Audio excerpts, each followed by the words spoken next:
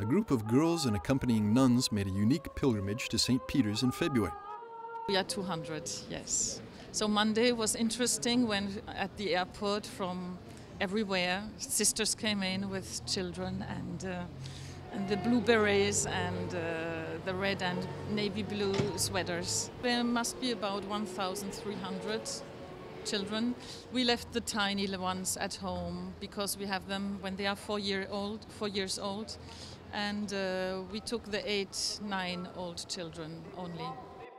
The nuns are the teaching sisters, Dominicans. They were celebrating a special occasion with children from their schools in the US, France and Germany. Das sind die Schwestern, wie wir sagen, von Fanjeaux. These are the sisters of Fanjeaux.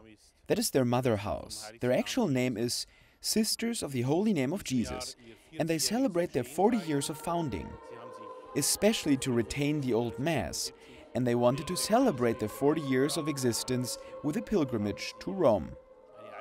The church is founded on Peter, and Peter is in Rome, and therefore, as the Archbishop always insisted, you cannot be Catholic without being Roman. That is the grace of the pilgrimage. Das ist der Gedanke der Wallfahrt. There's a unique twist to this story. The Society of St. Pius the Tenth priests and the teaching sisters accompanying them are not in full communion with the Church in Rome. They have maintained opposition to some teachings and implementations of reforms from the Second Vatican Council. Immediately after the Council, the relations with Rome began to cool down. There was a misunderstanding from both parties, and it froze the situation. We can say that the problem with the fraternity is only a problem of trust, because there are people who pray, people who believe in the same things that we believe in. The fraternity has lived a stagnating process of separation from the Roman structures, but they have their heart in Rome. I can assure you that, since I know them well. They remain in talks with the Vatican aimed at achieving communion. In the meantime, they still look to the See of Peter. Rome is the Pope, and it's a Catholic Church. Rome is our home.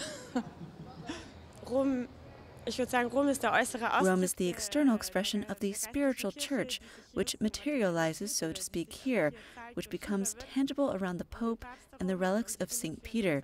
We have explained it to the children, and I think they have understood that here lies the continuity that goes back to the apostles. The Vatican granted permission to them to enter basilicas in Rome in procession. Here they were at St. Peter's Basilica to pray. Mass could not be celebrated.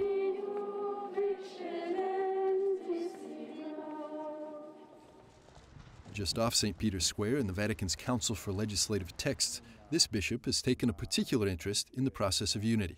He says the pilgrimage is just one more gesture that shows that dialogue and the will for unity are moving ahead.